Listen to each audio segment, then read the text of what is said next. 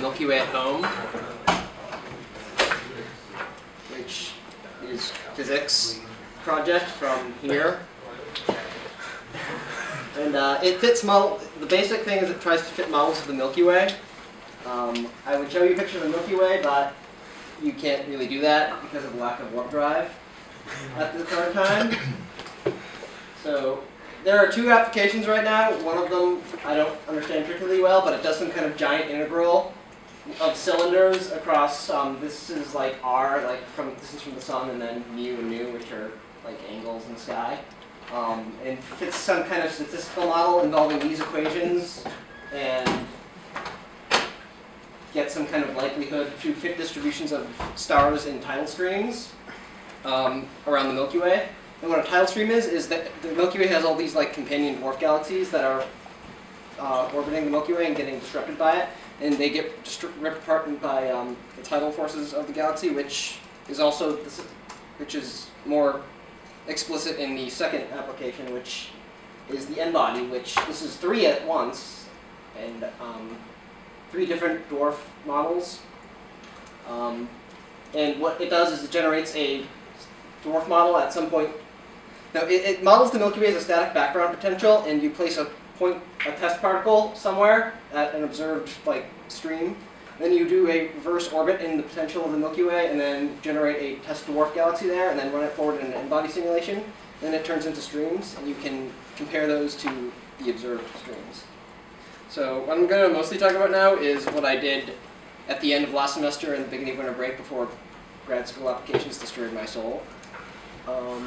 Which was, there's this problem where Milky Way at home is the second largest distributing computing project in the world in terms of flops, or it might be 3 right now, because we sometimes lose to some stupid project which cracks passwords or something. But there's 85% of that is from this ATI application running on ATI GPUs, which on a 5870 it takes about 90 seconds to do a work unit, which takes about 10 hours on a Core 2.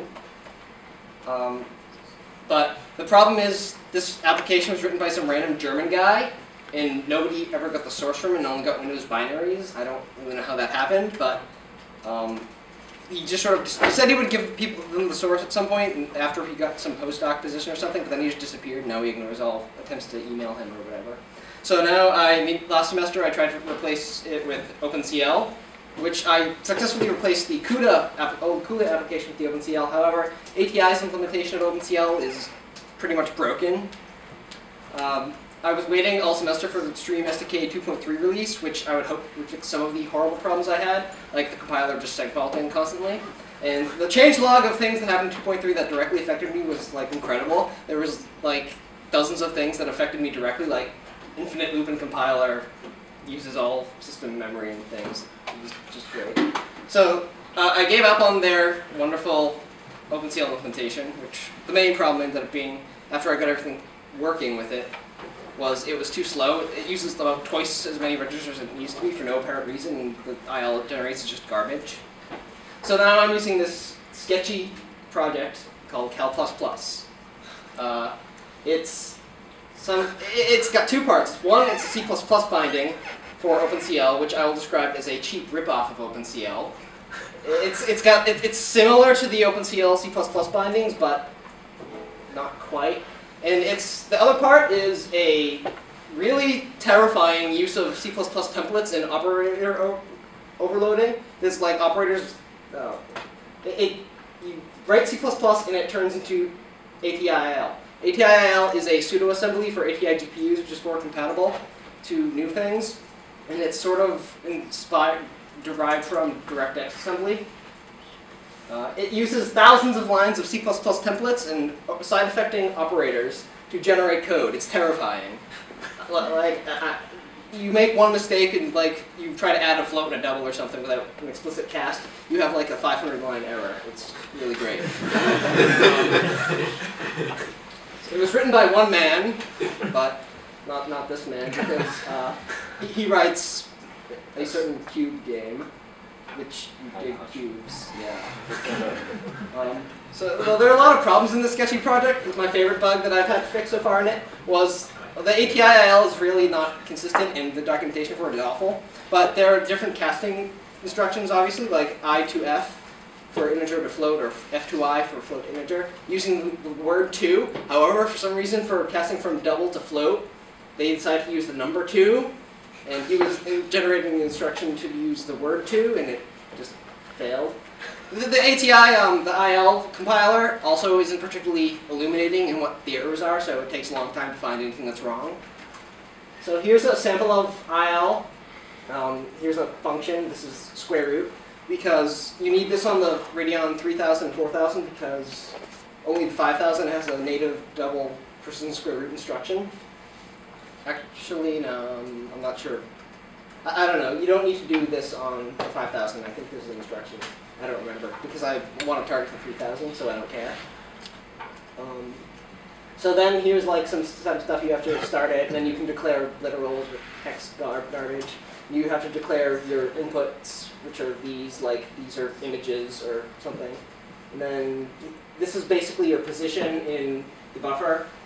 To keep compatibility with the Radeon 3000 series, you need to use a pixel shader as opposed to the newer compute shaders, which have different things and something.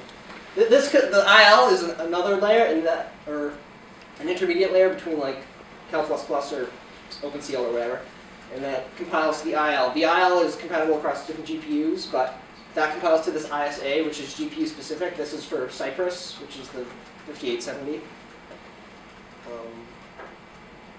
So the main problem with fixing this is it needs to be as fast as the old one, the old API application, because people will reject it otherwise. And here's a diagram of Cypress. Each of these compute units have groups of API called stream processors, and there's like a shared register pool. I don't remember how many you get, but to make things fast, you need to hide all of your memory accesses, because reading from the GPU memory is really expensive. There's like a 600 to 1,000 nanocycle delay or something like that to read something. So you need a large number of threads to, because the whole point of most of this hardware is to swap between different thread groups, and you have a lot of them to be able to hide all of the weighting between memory accesses. So you need to do that. To support a large number of threads, you need to use as few registers as possible to have as many groups on the shared register pool. So that's then the main advantage of our using Cal++ directly is it's very low level. You have fine control over the generated IL. So right away I was using about half as many registers, and now it's only about 20% slower than it needs to be. But I haven't started playing with that yet, because there's still a slight problem I need to fix, which makes the answer wrong. The results need to be accurate to within 10 to the negative 12th, but it's broken within 10 to the negative 6th, so there's just some subtle broken thing. I've run into those once in a while, and they're painful to find. So this semester I'm also planning on fixing a bunch of BOINC-related issues. BOINC is the distributed computing platform that Milkyway at home uses. There are a lot of dumb things. Like, one thing that really bothers me is how you manage different application versions on both this client and the server. On the server, or I guess for both, it depends to target a different system with different hardware capabilities or different operating system. You have to hard code all the information to the file name, and it's this really awful system. There's no compose. You create what they call a plan class, and to add one of these, you need to modify the code of the server and rebuild it and stuff, and it's really terrible. There's no composability. You suppose you wanted to have something which uses OpenCL and, or what's that example? Suppose you want something that uses, requires SSE2 and multiprocessor. You can't do that. You can, there's predefined stuff to do multiple processors or SSE2, but there's no way to compose them without recompiling the server and writing code. It's really bad. And on the client, you need to, people want to manage what applications they're running, for what GPUs or whatever. And if they want to disable Milkyway at home on their CPU and stuff, because it's kind of a waste of time, except for the n-body, because 90 seconds to do it on one of these on the 5870 is a lot more time worthy than taking the 10 hours to do the same thing on the CPU. But there's no real way to manage things on in a good way. You have to edit an XML file, which is the first problem. There's no like interface to do this. And this XML file is white space dependent, I discovered. So like horrible things happen if your white space isn't right, and it's not XML because of that, I guess. But questions? We should do Tim's presentation. Okay, Tim. Yeah, okay. Mine is